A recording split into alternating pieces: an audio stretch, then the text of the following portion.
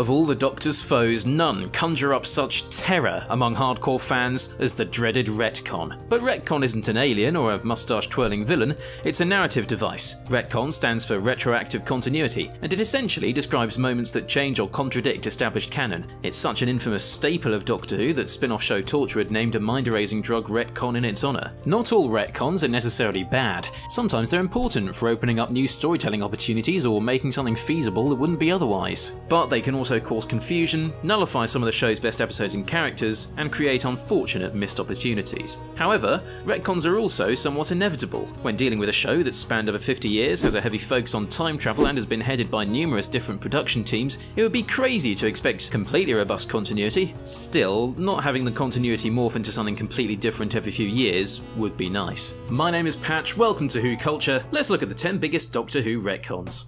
Number 10. The New Paradigm Daleks. Early Matt Smith's story, Victory of the Daleks, infamously introduced a brand new Dalek design in an effort to breathe new life into the iconic baddies and sell more toys. The sleek bronze designs, which have been in use since 2005, were set to be replaced with brightly coloured behemoths, each with a different rank and function. These were the new Dalek paradigm, and the story set them up to be the face of the Daleks for the foreseeable future, a point hammered home when the shiny new variants exterminate their apparently inferior predecessors and escape the Doctor's justice at the end of the episode. Embarrassingly, however, the new design was so derided by fans that it was swept under the rug by the very next series and never seen properly again. You can occasionally glimpse them in background cameos with their paint jobs toned down, but by and large, the bronze Daleks fans had grown to love were put firmly back in place as the supreme design, with no explanation for what happened to the new paradigm. It's a shame too, these Daleks never got to prove themselves, and it would have been interesting to see what devious plans Moffat had in mind for them. No second chances with that sort of a fandom. Number 9. Clara's Fractures.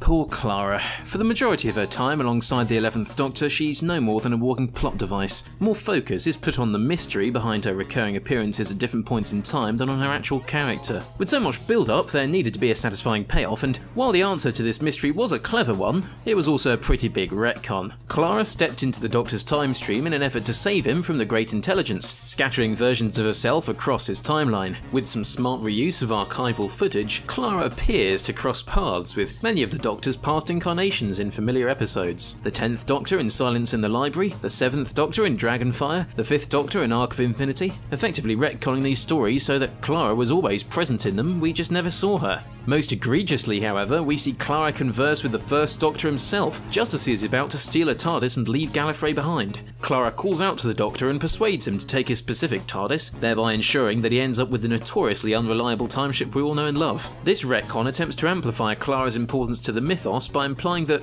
without her, Doctor Who as we know it would never have existed.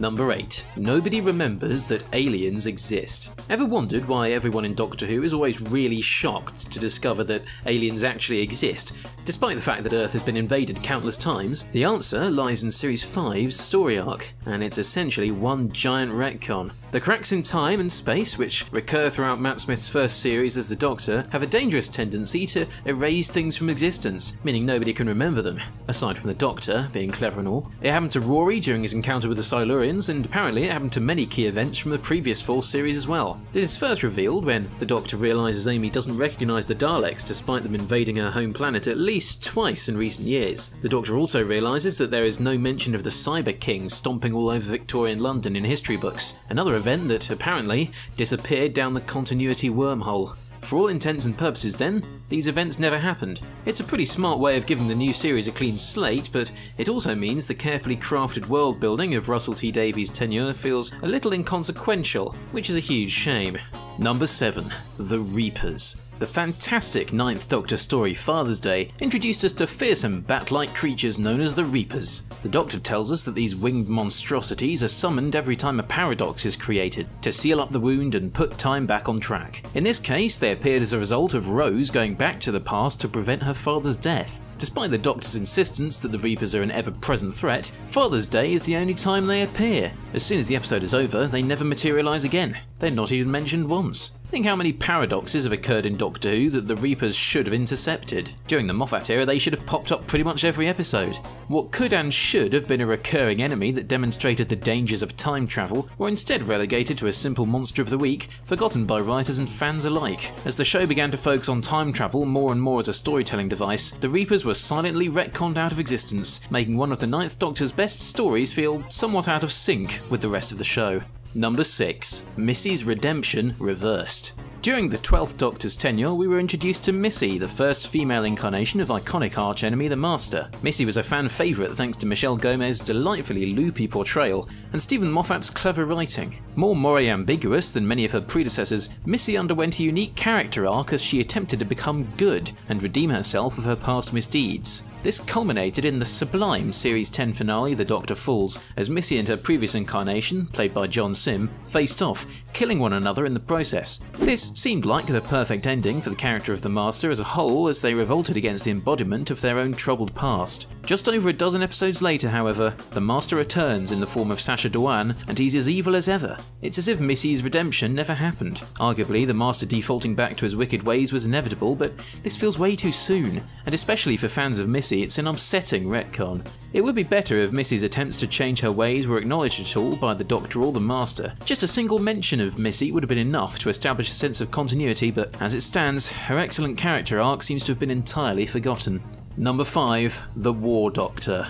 Series 7's finale, The Name of the Doctor, ended on a shock cliffhanger that not only went on to form a crucial part of the 50th anniversary special, but changed Doctor Who canon as we knew it forever. Having jumped into his time stream to rescue Clara, the 11th Doctor discovers a memory he had suppressed for centuries, kept secret out of fear and regret. As it turns out, the Doctor underwent a secret regeneration between his 8th and 9th incarnations. This hidden incarnation is known as the War Doctor, played sublimely by the late John Hurt. The War Doctor is so called because he's the one who's got his hands dirty in the Time War. But hang on, wasn't it very strongly implied that it was the 9th Doctor who fought in the Time War? Isn't that where his rueful, anguished character comes from? Not only does the addition of the War Doctor retroactively mess with the 9th Doctor's character arc, it also messes up the numbering of the Doctor's incarnations. Next time someone asks you to count to 10, throw a cheeky war in there between the 8 and 9 and see how they react. That's how jarring it was back in the day. We thought Matt Smith was the 11th Doctor, but actually he's technically the 13th, when you include the Metacrisis Doctor regeneration.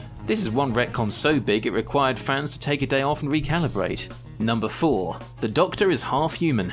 As his foes love to mock him for, the Doctor has always had a certain affinity for us humans. But in a bizarre turn of events in the 1998 TV movie starring Paul McGann, the Doctor's connection to humanity was revealed to run deeper than we thought. Contrary to what we were led to believe for the entire duration of the show up to this point, the Doctor is apparently not an alien after all. At least not entirely. In an attempt to distract a party guest while stealing their security pass, the Doctor blurts out a pretty big secret.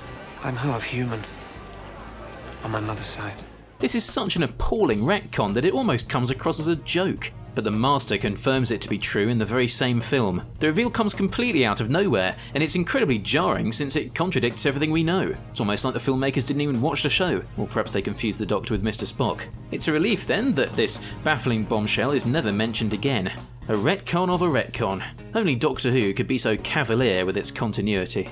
Number 3. The First Doctor is not the First Doctor. For the first 57 years of Doctor Who's existence, William Hartnell's incarnation of the Time Lord was known to be the very first version of the Doctor. The original, you might say. But no more. As of Series 12's finale, The Timeless Children, Hartnell no longer has the honour of being the first face the Doctor wore, since it was revealed that the Doctor had already regenerated dozens if not hundreds of times prior. This does feel a little disrespectful to Hartnell, the man who brought the beloved role to life way back in 1963. Not only that, but his character and quirks are based on the fact that he is the initial incarnation. His growth from nonchalant grump into the very essence of the Doctor we know and love is the crucial foundation for the series, and this retcon makes all that redundant. Some have argued that this is a positive change that opens up new storytelling possibilities. But was there really a limit on storytelling possibilities before the change? Doctor Who is inherently unlimited. It can go anywhere in time and space, adapt itself to suit any genre, and change its cast whenever necessary. Introducing dozens upon dozens of Doctors we didn't know about before is just overwhelming, and it dilutes the character by making the incarnations we know feel comparatively insignificant. Number 2. The Doctor didn't destroy Gallifrey. The 50th anniversary special, The Day of the Doctor, is an absolute treat for fans, an unbridled cheer of an episode in celebration of 5 decades of our favourite show in all of time and space. But it's also, at its core, a giant retcon that undoes years of character development. Much of the Doctor's character arc since the 2005 revival was based on one key fact. The Doctor destroyed Gallifrey, ending the Time War by wiping out every living being on the planet, Daleks and Time Lords alike. The Ninth Doctor in particular is defined by this event. He is only the person he is because of it. If it never happened, he would be a completely different character. But the Day of the Doctor says exactly that. It never happened. The Doctors all worked together to suspend Gallifrey in temporal stasis, saving it from being destroyed. As much as this was indeed a triumphant moment that was important for the future of the show, it also undid much of what had been previously established, and undermined a crucial aspect of the Doctor's character, his moral ambiguity. With the Doctor no longer responsible for the destruction of his home planet, he was a fundamentally less complex, less nuanced, less compelling character. Number 1. The Doctor is the origin of the Time Lords. In the catastrophically controversial Series 12 finale The Timeless Children, everything we thought we knew about the Doctor was retconned to the extreme, as she was revealed to be the origin of the Time Lords. Found as a child on a desolate planet by a Gallifreyan scientist, the Doctor was taken and experimented on in order to implant her unique ability to regenerate into Gallifreyan Citadel dwellers. This retcon undermines the Doctor's entire raison d'etre. The fact that the Doctor was just an ordinary Gallifreyan who revolted against authority and ran away from their people was a perfect encapsulation of their character. The Doctor fashioned themselves into who they are, moulded their own identity, walked their own path. An unwitting hero, an underdog, or so we thought. But apparently they were born special, their fate predestined. The emphasis has shifted from what they have done to what they are. The Doctor is no longer defined by their actions, but by their backstory. Showrunner Chris Chibnall had better have something special up his sleeve for next series if he wants to convince us that this radical retcon was the right move. And there you go, the 10 biggest Doctor Who retcons. Did I miss any? Let me know in the comments below. But for now, I've been Patch for WhoCulture. Take care, and I'll see you next time.